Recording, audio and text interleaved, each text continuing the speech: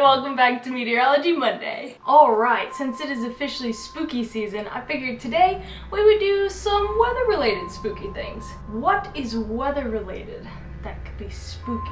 You know, other than like terrifying things like tsunamis and earthquakes and tornadoes and hurricanes, but that's not spooky, that's just like, that's scary. So when I think spooky and freaky and weird, I think about how the sky turns greenish-yellow before like a big storm or tornado. You know that weird greenish tinge that the sky gets? You've probably seen it in person. If not, I'll pop up some pictures here.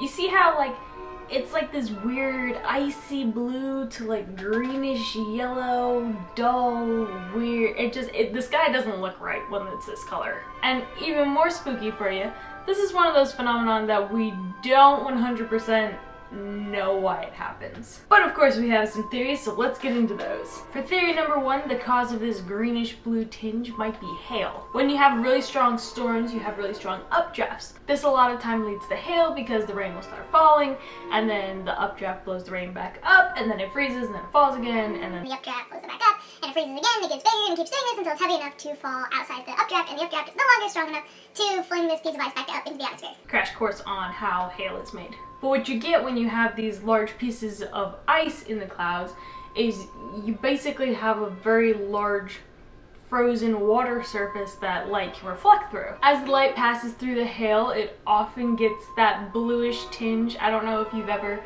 seen light shine through like icicles or been in an ice cave or seen pictures of a glacier. There's normally like a bluish tinge to the ice. Same thing happens with hail. The light reflects through it or refracts through it, and you get that bluish tinge, and on a larger scale you can even get like this really bright, brilliant blue. If you mix that in with the fact that a lot of storms form in the late afternoon or around golden hour when there's a lot of yellow light in the atmosphere, you mix those yellow lights with the blue that's already refracting through the ice crystals in that hail, and you get this weird, eerie, bluish, greenish yellow depending on how much golden sunlight there is. But this theory with the hail is that it's only a theory. A lot of studies were done by some scientists back in the day, and the size of the hail didn't contribute or take away from the brilliance of the green or blue that was in the sky. And raindrops also refract light. That's where we get rainbows from. So the rain itself might add some aspect to that, but there wasn't any direct correlation between the size of anything and the color of the sky. But we do know that light shining through ice does make that bluish hue, so it's plausible. So that's theory number one. Theory number two has to do with the particles that are in the clouds themselves. So it goes without saying, you have a bigger storm, you have a lot more particles in the air, and again with those updrafts you can get a lot of dust and dirt particles also mixing in with the water droplets that make up the clouds.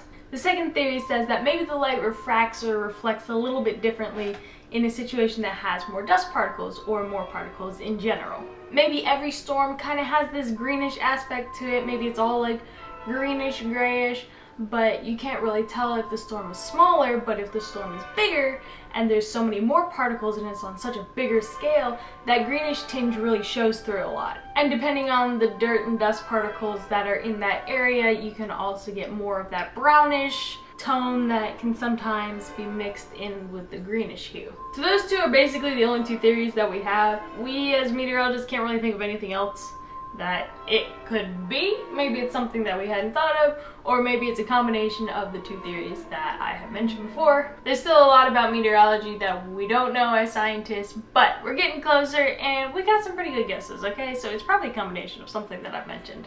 Now, the sky turning greenish-yellow might also have to do with where in the world that you live. There are a lot of places in the world where it's common to see these types of skies. There's a lot of places in the world where they've never seen skies like this. So maybe it has something to do with the atmosphere over the places that it happens, or the type of dust that's kicked up in the air, or how much moisture is in the air over that particular part of the country or world. Tons of different things that it could be. So a big myth surrounding this whole greenish sky is that seeing this greenish yellow sky always means severe weather is on the way. A lot of people think that if you see this sky, you're gonna see a tornado as well, or at least damaging winds. This, however, is not true. As in theory number one, we do know that hail produces that bluish green hue, whether That eerie look is caused directly by hail or a mixture of hail and dust and sunlight. We're still not sure what the combination is, but we do know that hail plays a part. Since these severe storms normally have hail in them, this sky is often seen with severe weather, namely tornadoes. But not every storm that produces a tornado has hail in it. So not every time you see a tornado will have one of these green skies. But 9 times out of 10, if you see this greenish tinged sky, there's most likely hail involved. So there we go, there's a spooky Meteorology Monday for you this week. If you like this video, don't forget to give it a thumbs up and subscribe down below so that you never miss another video like this every single Monday. Make sure you have those post notifications turned on as well so that you know exactly when we post. If you want to see more of our weather adventures, you can check us out over on Instagram and Facebook. Lately, we've been posting a lot of fall photos from a recent trip to the mountains, so you definitely don't want to miss those. If you're interested in the technology behind meteorology, we have a blog every single Thursday. I'll link that below, as well as our Patreon if you guys feel led to donate to our channel and help us make videos like this every single week. Until next time, I'm Kayla, thanks for watching, and happy spooky sky watching.